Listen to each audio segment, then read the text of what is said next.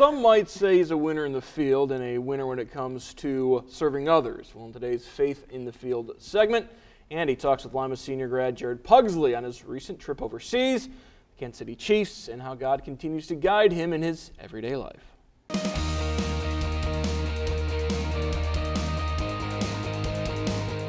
London was awesome. You know, seeing Big Ben and in person was an awesome experience. And then I got to ride the eye, which I saw in the James Bond movie. So when I was actually in front of it, it was like, wow, like I'm really here. So it was sweet. This is Jarrod's second go-round with the Chiefs, but it's his first full season in Kansas City.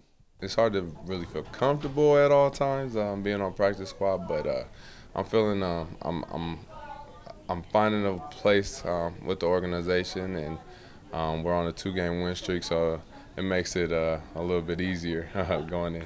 The Lima Senior grad has Philippians 4:13 on his Twitter bio, and he leans on God to keep him moving forward. Just to keep faith alive in everything that you do, you know, and me keeping faith, you know, whether it be through football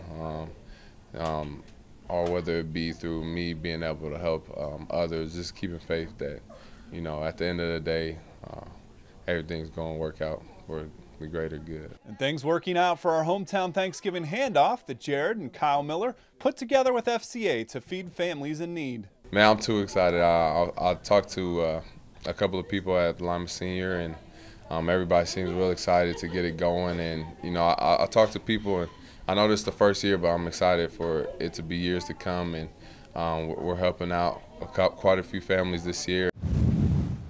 Well, certainly it's been remarkable to see how Jarrod Pughsley has grown. Even when he was in high school, you could tell this was a special young man, and he continues to give back to his community. He's really something that's been built into him growing up, and you can see that shining through as an adult. I remember walking through this door here at TV 44 to sing in the choir during the Holiday Music Festival, a tradition that goes on now and again. And after we did that interview, he said to me, you know, I just want to be someone who the kids at Lima Senior look up to because they can make it. They can make it in life. They can make it and fulfill their dreams. That's what I want to do. So very, very special. That's great.